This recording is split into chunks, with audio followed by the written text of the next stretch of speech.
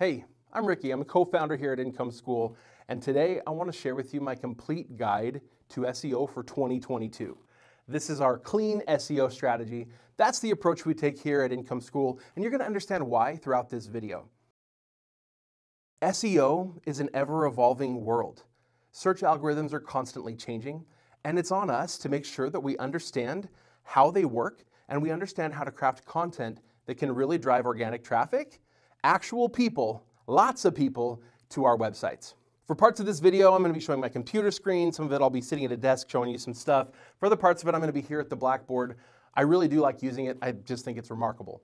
This represents years and years of testing, of trying, of sometimes failing, of refining, of teaching and refining and teaching and refining and testing. And it's a lot of work that's gone into the knowledge that I'll be sharing with you here today. But what's cool is through all that time, we've been able to build up multiple websites where in under a year, we achieved over 100,000 page views per month from organic traffic from search. Our websites have been viewed multiple tens of millions of times, again, just from searchers on the web. Our students in our Project 24 program are achieving success every single day. We have new people achieving the $1,000 a month and full-time income milestones that we have every week. And one of the things that we've come to love is that using these strategies, when Google puts out their algorithm updates, which are pretty regular now, we never have to worry.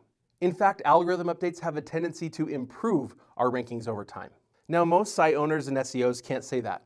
Algorithm updates have a tendency to be very, very stressful times.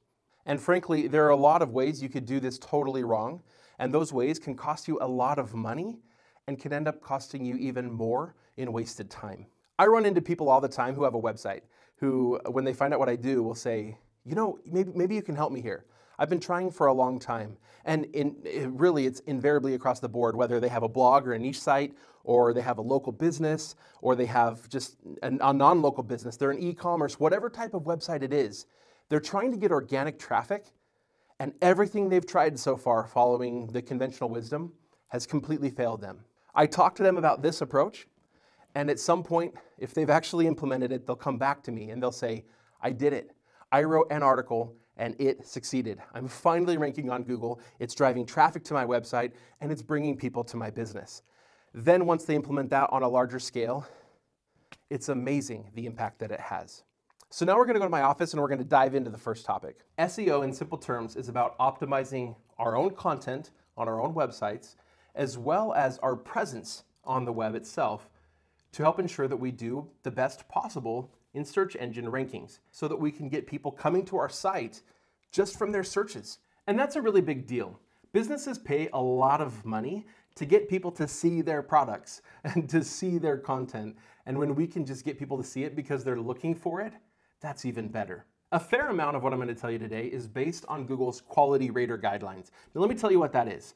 It's a document that Google puts out for their quality raters. You see, Google hires a ton of people from all around the world to take specific URLs that Google assigns them and to essentially fill out a survey about the quality of that content, taking into account a ton of different factors. So what Google's doing is it's taking humans and giving them specific criteria for how to rate the quality of certain content on the web, and then they're seeing, I believe, how that pairs up with how their computer is measuring that same content.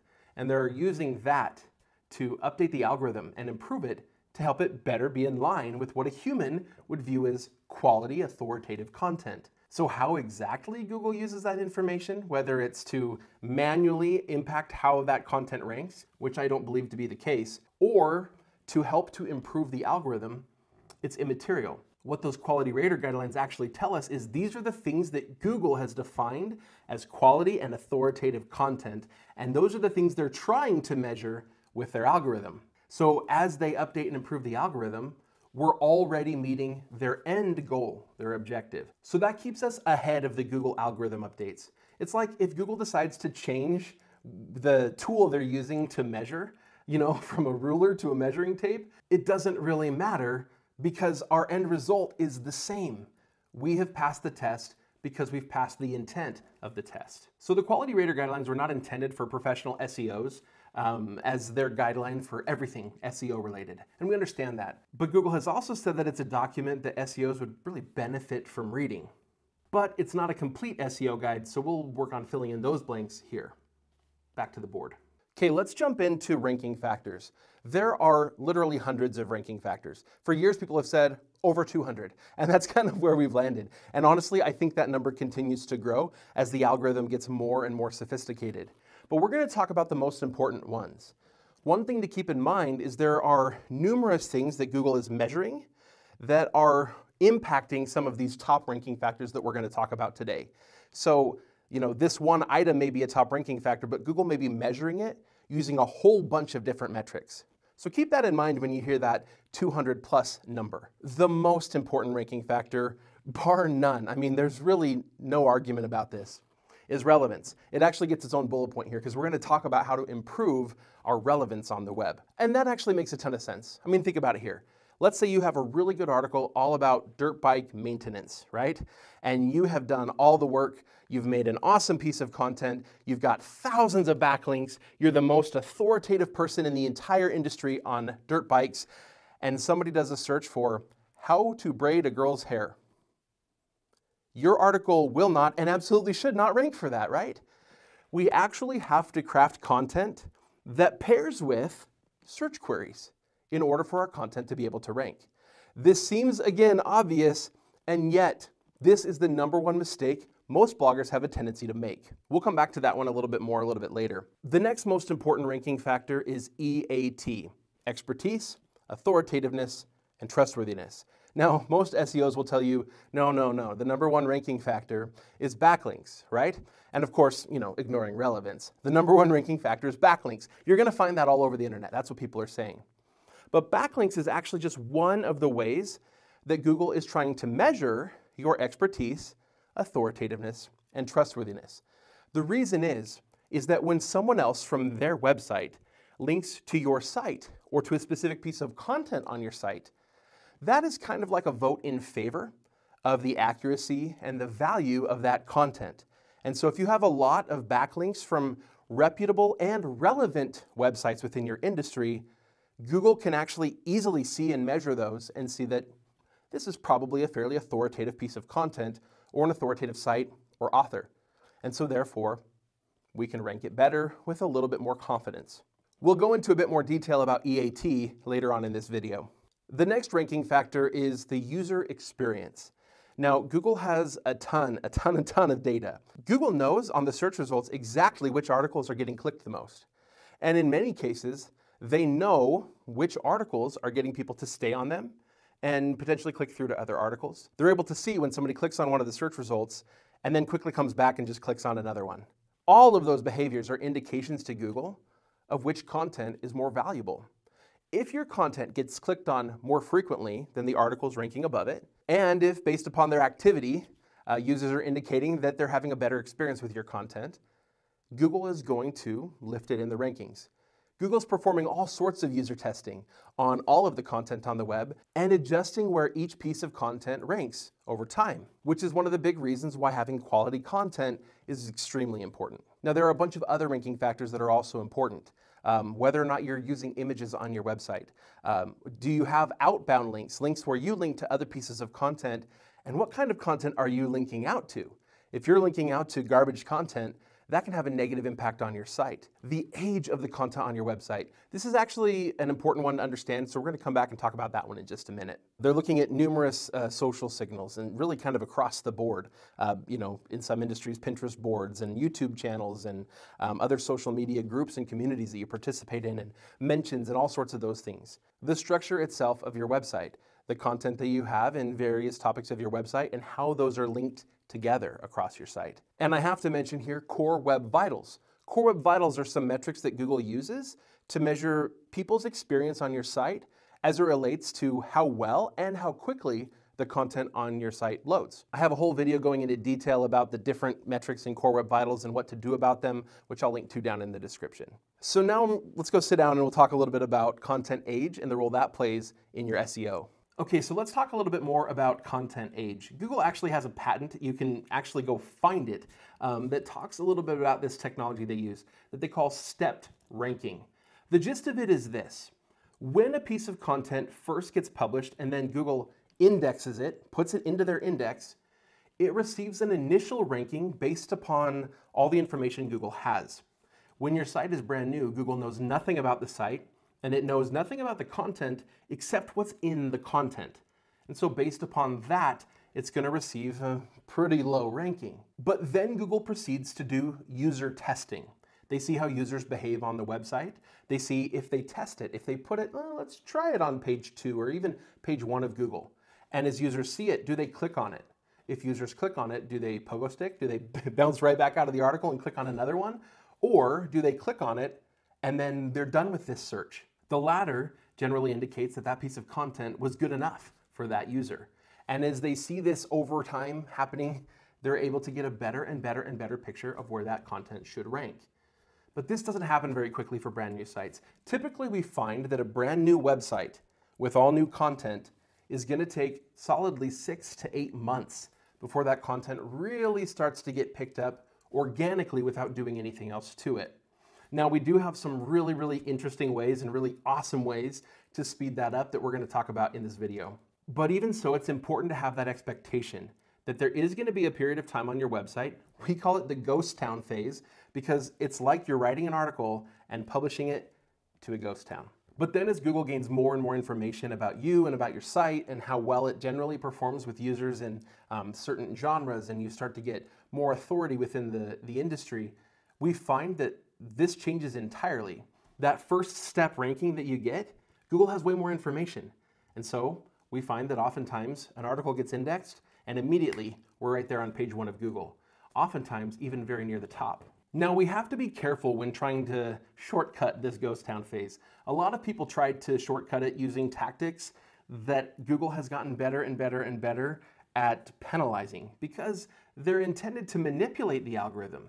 You see, the algorithm's goal is to determine which content is most relevant for the user, but also most accurate, most helpful, most authoritative, most trustworthy. We need to establish that, and if we establish it in an organic way, then we never run into trouble when Google updates their algorithm. A lot of people try to shortcut this ghost town phase by using tactics intended to manipulate the Google algorithm.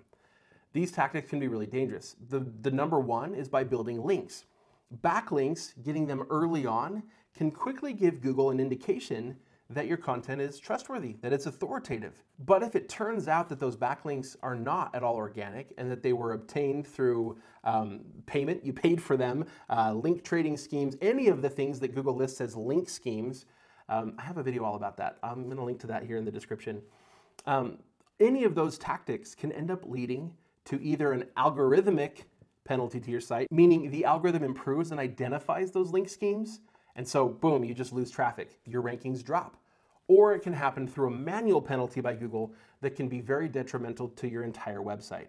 So again, I'll show you what we do to establish that EAT and to actually get those links in a natural, organic way that's actually extremely effective and frankly takes a lot less time and effort. But also, we'll talk about another cool technique that we have to speed up that process. Okay, we got to dive more into relevance. This is key.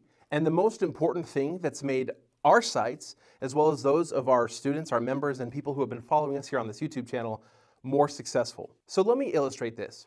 Most local businesses, they all want to rank for the same thing, which is profession, whatever my profession is. Let's use photographer as an example. So family photographers in Boise, Idaho. But every photographer in the Boise area wants to rank for that.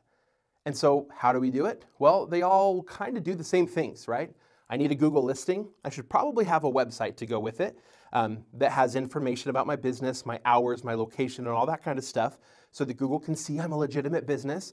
And then let's get as many reviews as we can. Yeah, that'll do it. That'll do it. You should do that if you're a local business.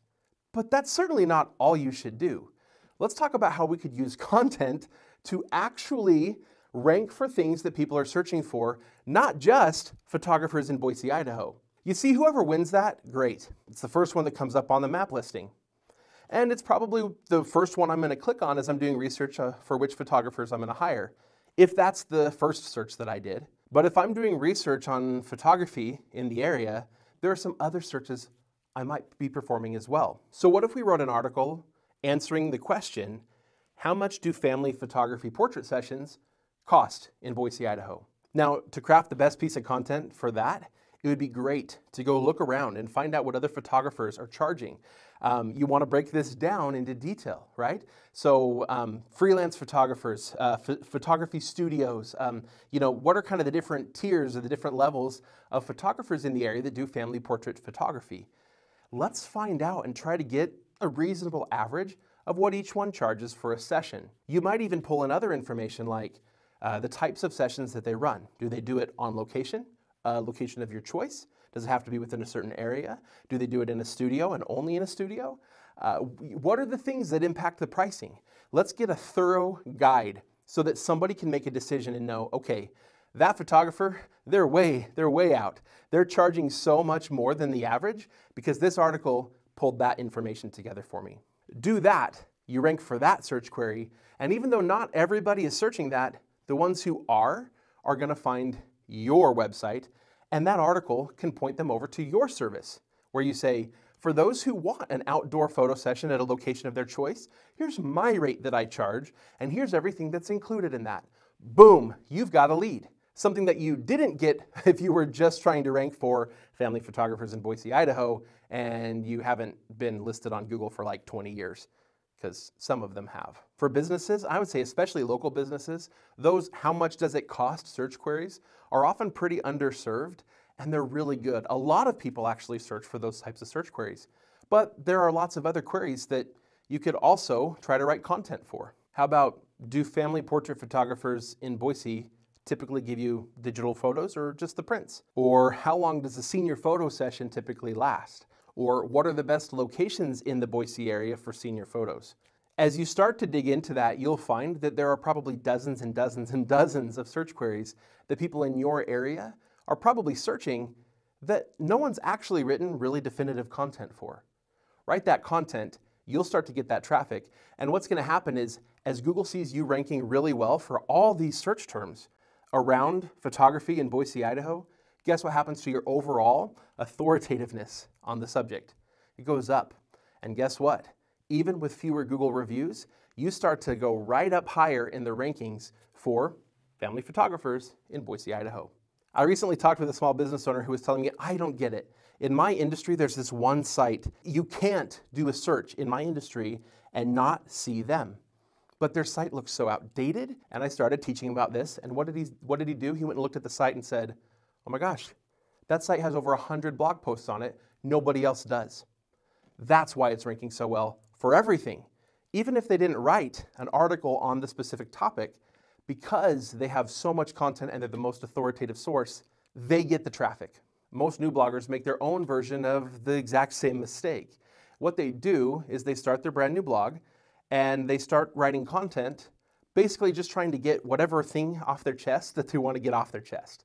The topic is something of interest to them and they say, okay, this is the thing I want everybody to know about this subject. And they go write that first. But what they forget is you need a search query. You have to craft your content to respond to something someone's actually searching for. So here's an example. Let's say you just started a new blog about quilting. I happen to know a thing or two about quilting, believe it or not. And let's say you hate minky fabric for quilt backings. I don't know why you would hate that. It's soft, it's comfortable, and it looks cool. But let's say you hate it anyway. And so you write the article, Why I Can't Stand Minky for Quilt Backings. And in the article, you proceed to rant about all the reasons why you hate it. What's the search query that's meant to address? Say it's my blog, Why Ricky Kessler Hates Minky. Now, like nobody's gonna search that, right? Not a single person on the planet wants to know why I might hate using Minky. Again, I don't, and that sounds kind of silly coming out of my mouth. But we do this because this is the kind of content we see spreading on social media. This is the kind of content that's got maybe some interest behind it. These articles with these kind of strong and opinionated headlines and stuff. And if they spread fine on social media, if it happens to go viral, fantastic. That's the kind of content that does that. But the odds of that ever happening with your blog post are so minuscule that it's really not worth it. It's far better to take this approach. Start with the topic, why Minky is a bad backing for quilts. Parentheses, 3 great alternatives. Now you actually go through and write a structured article about the specific reasons why Minky isn't a very good backing for quilting. And then you provide 3 great alternatives. And then for someone who is searching, can you use Minky for quilt backing? Your article has the potential to rank and actually answer that question. Whereas your other article that was framed more as a rant is probably not. So our approach is to start with the search query and to craft content specifically meant to answer that search query. So let me show you some examples of how we go through that process that we call search analysis. We actually have several techniques and an entire process called search analysis. There are hours of training in Project 24 about exactly how to do this. By the way, if you don't know, Project 24 is our membership. It's a program that's just like lays out step by step by step exactly how to do all of this stuff and a whole bunch more. But it's really cool. But there's hours of material in there, much more than we can cover in this video. But I want to give you at least some tools that you can use that are going to be helpful. The main tool that we use is Google itself, okay? So let's say that I have a business or a website, and we'll go back to the quilting industry, okay? And let's say that I'm kind of stuck on Minky, right? So what I'm going to do is I'm going to go to Google search, and I'm going to make sure that I'm using a browser that I'm not logged in on, and I basically never log in. Right here, this is Safari. I basically don't use Safari for my day-to-day searches. I don't log into Google on it. And so what I'm able to do because of that is get kind of a clean result here. Google doesn't know a whole lot about me because I don't use this browser and I'm not logged in. And so Google's going to give me kind of clean results. So then what I'm going to do is I'm going to start typing a partial search here. Again, we're back to quilting. So does Minky fabric fray? Does Minky fabric shrink? Now, notice I didn't start with quilting as like my main search word. My main keyword in here was Minky. Minky is a type of fabric that people use on blankets and quilts. Why did I do that? Well, people often start with the highest level search query, the highest level keyword like quilting. And what do we end up coming up with first? The most common, the most obvious, and therefore the most competitive search queries. But here, I could have an entire category of content on a quilting website that's just about different fabrics. Does Minky fabric fray? Does Minky fabric shrink? Does Minky fray? Does Minky stretch? This is not the same. Does Minky fabric bleed? Back to shrink. So we're kind of getting repetitions here. And so does Minky fabric, I'm going to type that in. Oh, is Minky fabric hot? Is it absorbent? But now what I'm going to do that's even better, the auto-suggest is helpful, but I like this one even better. I'm going to hit enter with a partial search. And I'm going to see what the people also ask says. What is Minky fabric good for? I could see myself now writing an article, well, maybe not myself, but some people that I know writing an article about, the 5 best uses for Minky fabric. Well, that's an article that could rank for this search query. What is Minky fabric good for?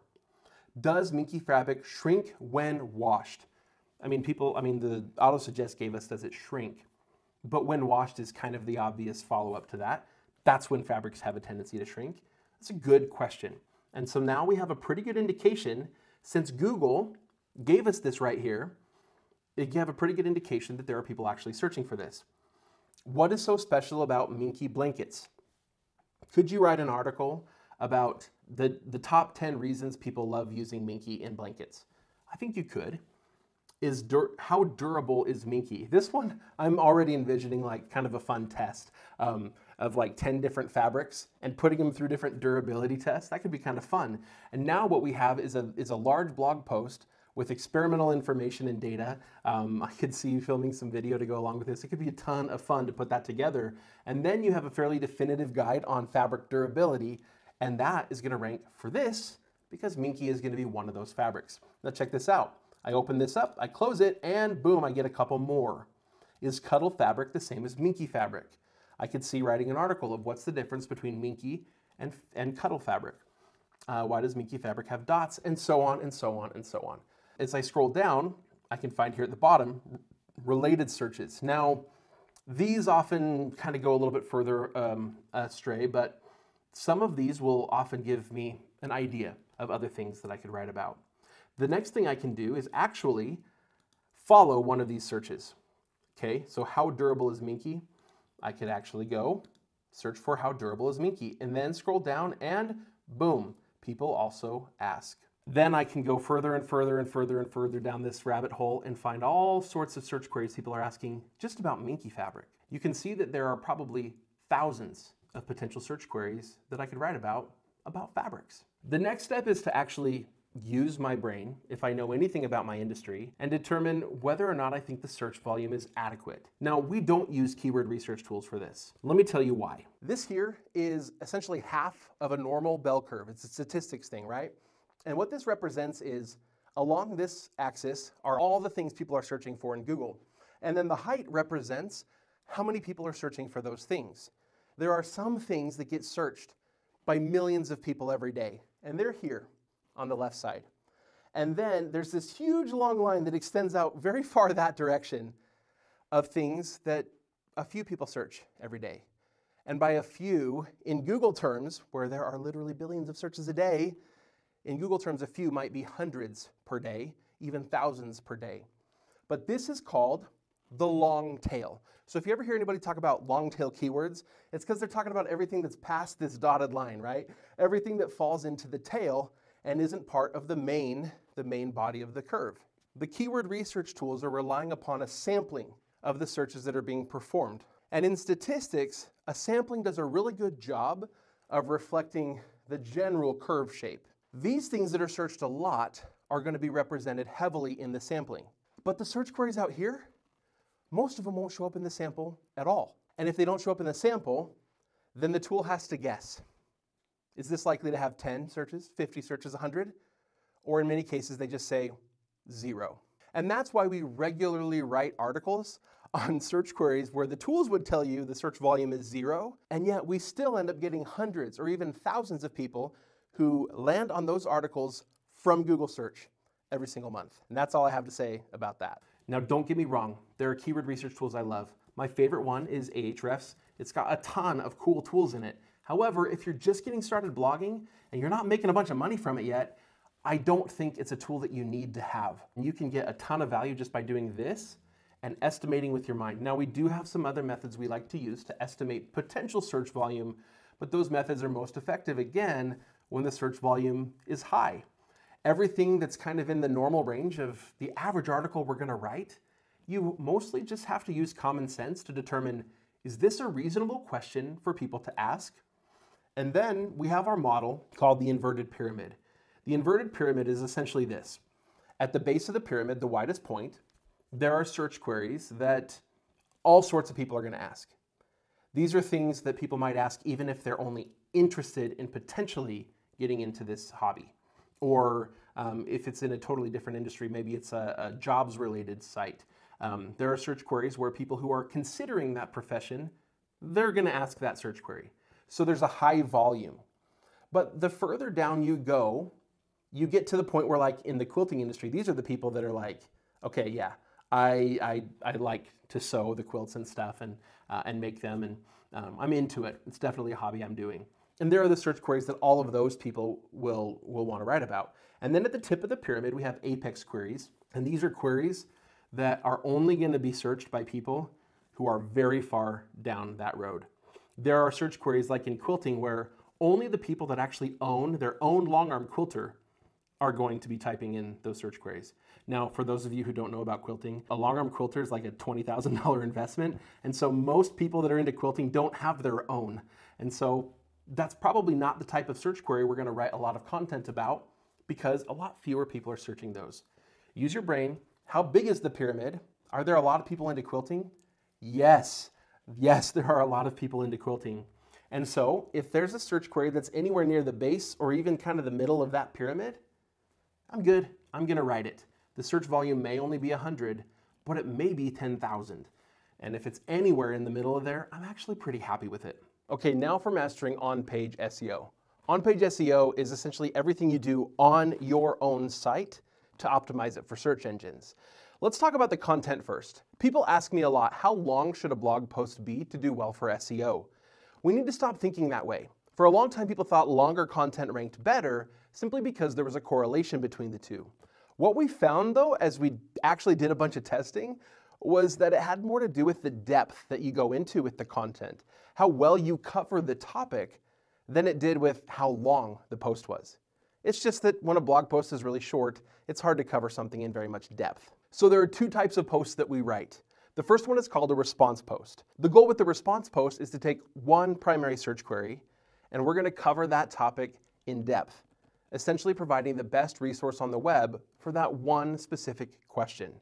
That doesn't preclude that article from ranking for numerous other tangentially related topics, but it's targeted toward one.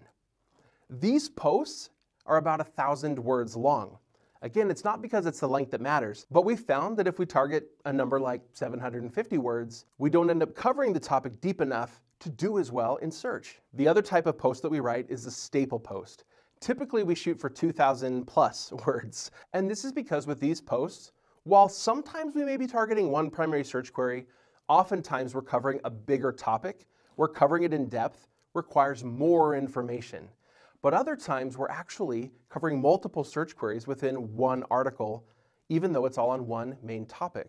The main point here is we need to size the content to the topic, not just assume that there's some sort of ideal length that's perfect for every single blog post. When you're starting a new site, or if you have an established site but it hasn't done well yet, you haven't been able to build up authority, what I recommend is to start by writing mostly just response posts and pick specific queries. Don't start with things that are really broad. Something like best kitchen mixer, you're gonna have a ton of other articles that are comparing the top kitchen mixers. It's gonna be really competitive. It's not a specific enough search query. Instead, we write an article on how long does a Bosch 6.5 quart universal mixer typically last?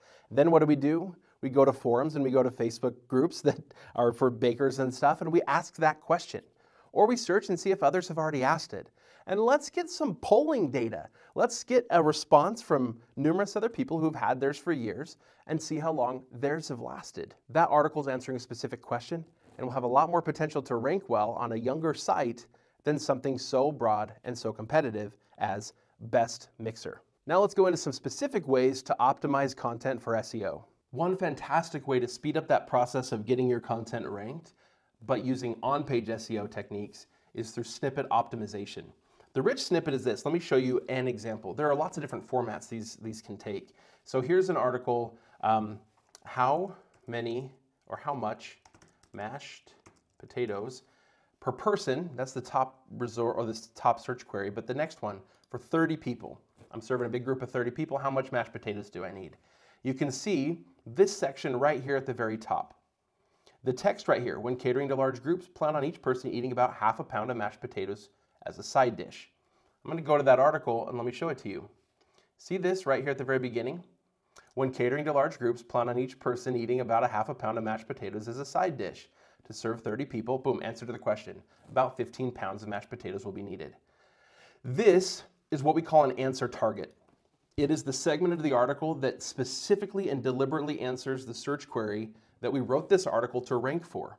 Now, we also answer multiple other questions like how much mashed potatoes do you need per person, as well as for 25 people, 20 people. If I go back down the article, you'll see there's this table here. If somebody searched one of these other numbers, this table could potentially show up as the featured snippet. It's also going to help this article rank for all of those different numbers of people. But not only do we have how much do I need in the end, we have a table that covers how many potatoes do I need to make that much mashed potatoes.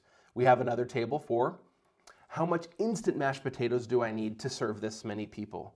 We have another table way down at the bottom that's how much gravy do I need to go with that much mashed potatoes on average. You can see how this one article could potentially rank for numerous search queries, but we've only written one article. For example, if I'm serving mashed potatoes to a large group, what's some other helpful information that I would need to know? When we serve to large groups of people, oftentimes it's either we're catering it or it's like a big holiday dinner or a potluck type scenario where I'm preparing it elsewhere and now I need to keep it warm and serve it.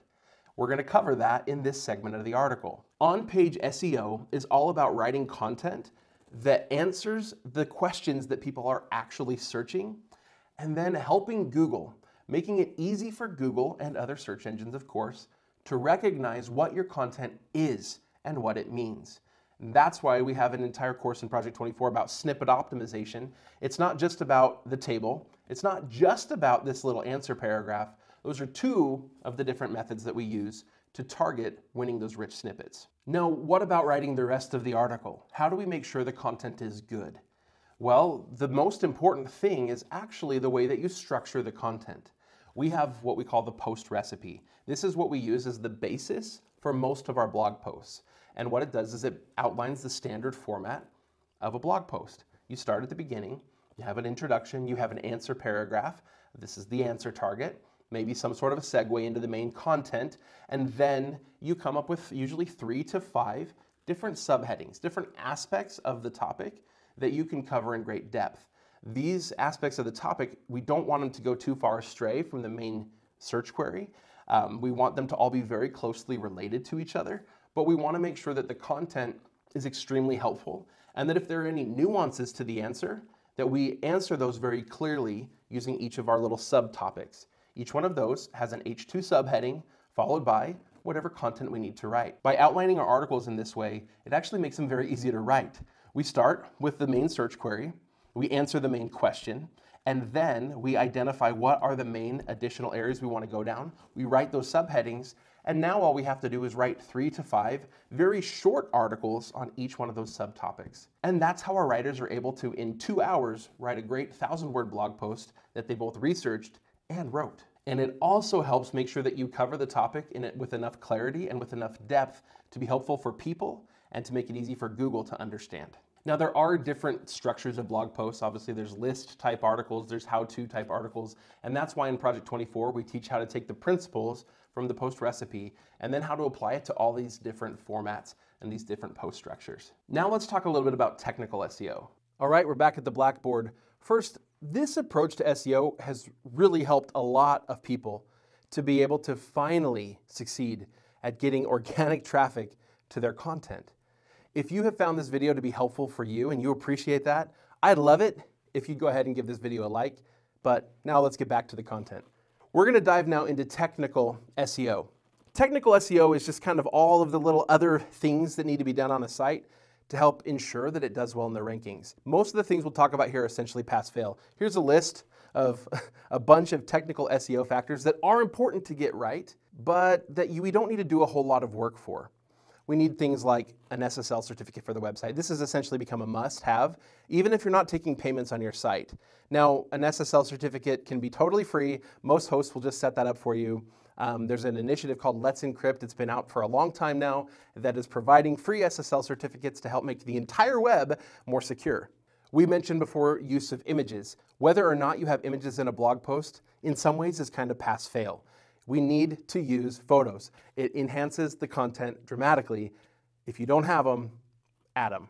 The next one, speed and core web vitals. I mentioned this earlier. Again, this is more of a technical thing, and all of these tests are essentially pass-fail. If you pass, great. If you don't, too bad. Now, this one, like some of the others on this list, are kind of like tiebreaker SEO ranking factors.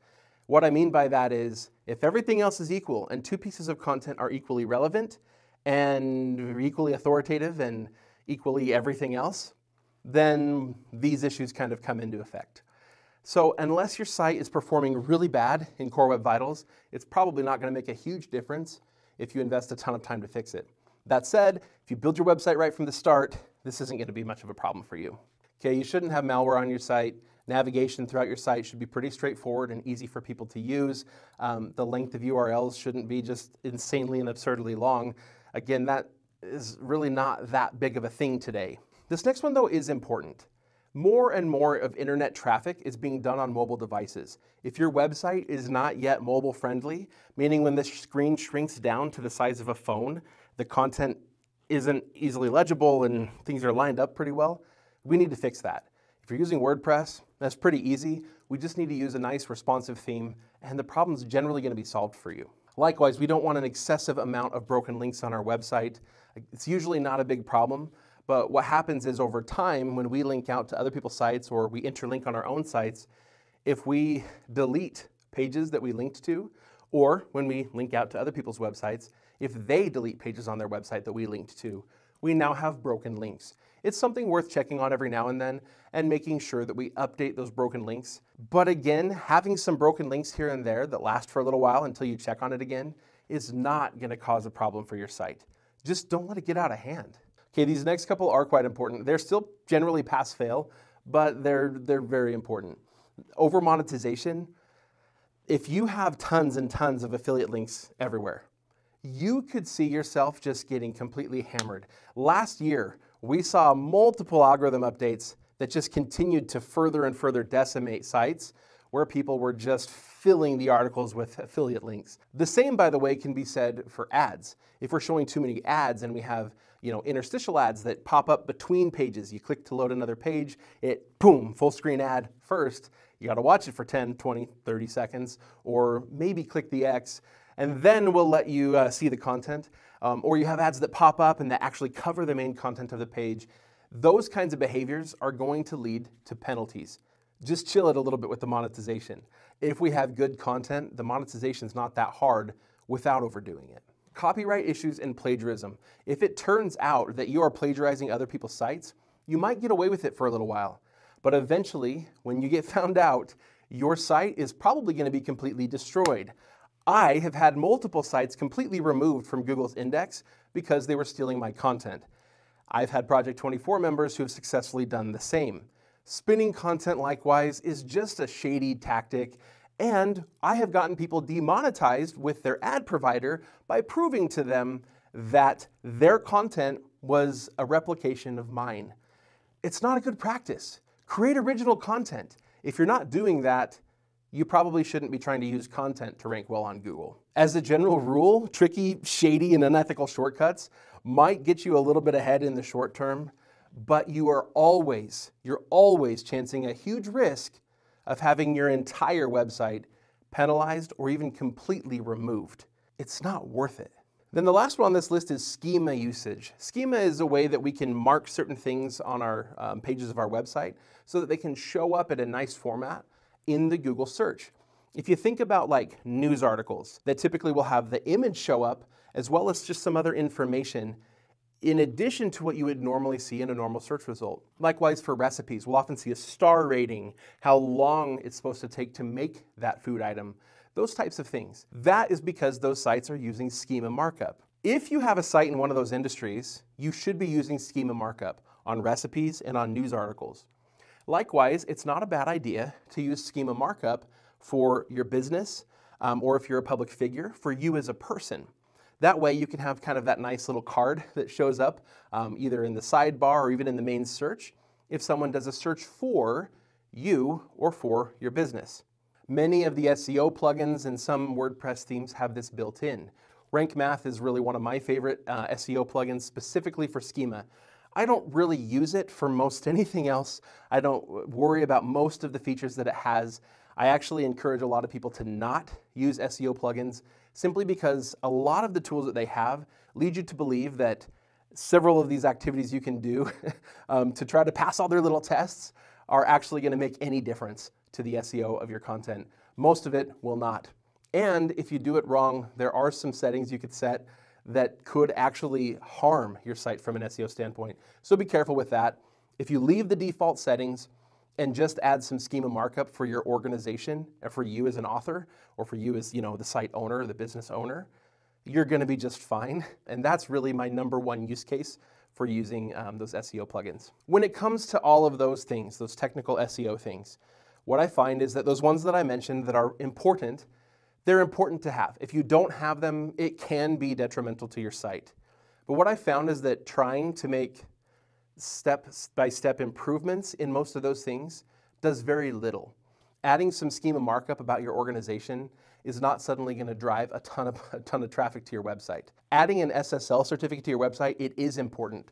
But when you add that SSL certificate, you're not suddenly going to see a big ramp up in traffic. It's just one of those things that if you don't do it over time, it's going to have an effect on your website's performance. This is why we've created Project 24, and to give you the blogging system that walks you step by step through the entire process, including the build of the website, which covers most of this technical SEO.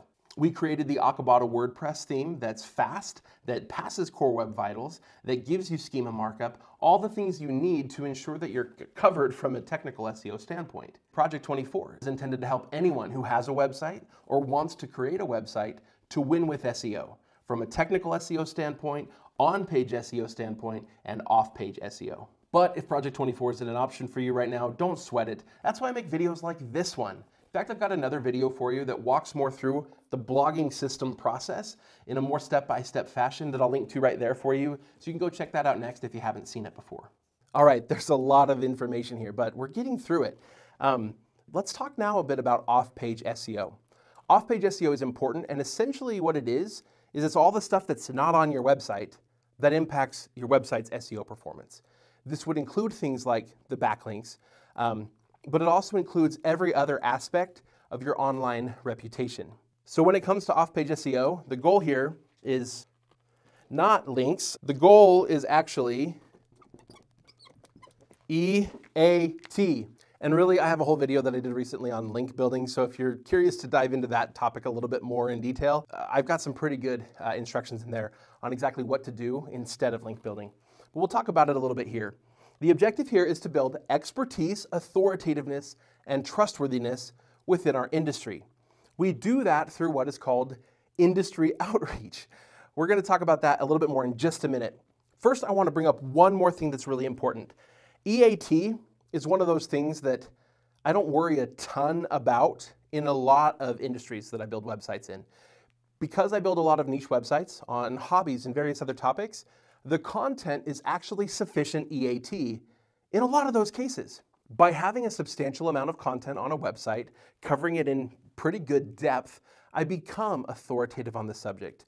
The user experience is good, and so as users start to see that and seem to trust in it, Google treats it the same way. And as one article does better, the other articles on the website, especially the ones it links to, they perform better, etc., etc., etc. However, there are a lot of industries and there are some topics where EAT is really important. One of the things to consider is industries that are considered YMYL. Google coined this, it stands for Your Money, Your Life. Websites on the topics of money, finances, and life, health, wellness, that sort of stuff. Google has a particular interest in making sure that the content that people receive is authoritative and accurate. And so in those industries, they have a higher level of scrutiny for EAT, especially for search queries that are particularly vital. You see, YMYL is slowly expanding to cover substantially more industries. In fact, this is a screenshot from those quality rater guidelines. These are the things that they're now including as YMYL. But YMYL is not like an off and on, yes or no, pass fail sort of a thing. I honestly believe that it's more of a spectrum. There are search queries that are heavily YMYL, and then there are search queries that are lightly YMYL. Things that are, it's maybe not quite so pivotal that this information be provided by a medical doctor or by, in the case of money, a certified financial planner. It's okay to surface content that wasn't written by a credentialed professional. So that's just something to keep in mind. If you're entering an industry that falls heavily into that YMYL space, the EAT stuff is going to be of particular importance. Now, most SEOs are going to tell you that you need to build links or do link building for this to work at all. There's a lot of reasons why this isn't going to work, especially when you're first getting started. Number one, remember what we talked about before? The sites you link out to impact the credibility, the EAT of your own website. People don't want to link out to sites with no authority or sites that aren't highly relevant to their site. And so, if you only have 10 blog posts on your site, why would anybody want to link to you? I'll tell you why. They would want to link to you because you pay them to. And that actually is considered a link scheme and violates Google's terms. It's a pretty quick way to get yourself penalized. There is the option to do what they call broken link building, which is where you scour other people's websites, find all the links on their site that are broken, which is when they've linked out to another site somewhere, but now that other site's removed that content. It's a broken link. And it's helpful for those people to have a different resource that they can link to. However, you have to look really hard to find other people's websites with a broken link that is relevant to content that you've already created, or you need to create a piece of content specifically dedicated to that person, email them and hope that they choose to link back to your website replacing their broken link with a link to your content. It's probably one of the more effective means when you have a smaller site, simply because it's better for them than having a broken link. However, it can take a ton of your time, especially when you don't have very much content yet. Most people will tell you spend about half your time creating content and half your time building links. My recommendation is this: when you have a new site or one that's not yet working and you're just finally now starting this process, spend 100% of your time on content creation until you've written 30 to 50 new pieces of content. At that point, we can start doing what we call industry outreach. Industry outreach may include some of the tactics like finding broken links on people's sites, especially if you've created a really good resource that's highly relevant in your industry and that a lot of people are likely to want to link out to. There's a good chance that those other sites that have broken links will have some of those where your new awesome piece of content would be relevant. I highly recommend getting yourself interviewed by a podcaster, by someone with a YouTube channel. It's not hard to find podcasts in your industry. Just go to any podcast player and look it up. And for a lot of those, you'll be able to find a website that accompanies the podcast, you'll be able to find contact information, and you'll be able to request being an interviewee on their podcast. Doing this is great because it gets you the link, but it gets you so much more than that. And that's why the term link building is such a misnomer. It's not just about the link, it's about the authority that you gain by sharing a message with that person's audience. Prepare yourself for that podcast. Listen to some episodes of where they interviewed other people. Think about what kinds of questions they ask and what message you want to get across. If there are specific questions you'd like them to ask you, ask them if they'd be willing to ask those specific questions, and then you'll be able to get that message across and be viewed as an expert, an authority within your space.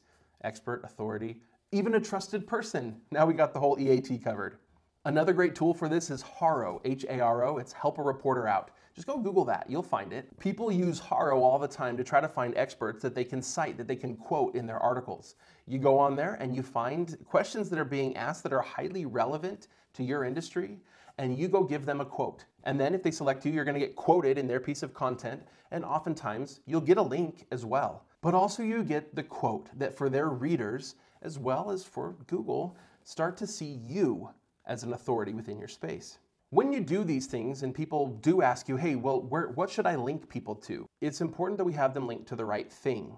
If there's a specific piece of content that's most relevant to the thing that they're talking about, so if you do an interview and you're talking about a specific topic and you have a really good piece of content that you'd love to get ranked for that, have them linked to that specific piece of content. If an interview is more generically intended to just build up your expertise, having that link go to your personal about page or your website about page, or even the website homepage, each of those is going to help establish the authority of either you or your website within that industry. One of the other main determinants of EAT is actually what's called the main content of your website. Every single page or every single post on your website has main content. It's the stuff on that page that is the main purpose of why people would come to that page. In a blog post, it's the content, the text. Everything around it, the stuff in the sidebar and the footer and all those other things, that's not part of the main content. As we create more main content within an industry, within a niche, we increase our level of authoritativeness within that niche.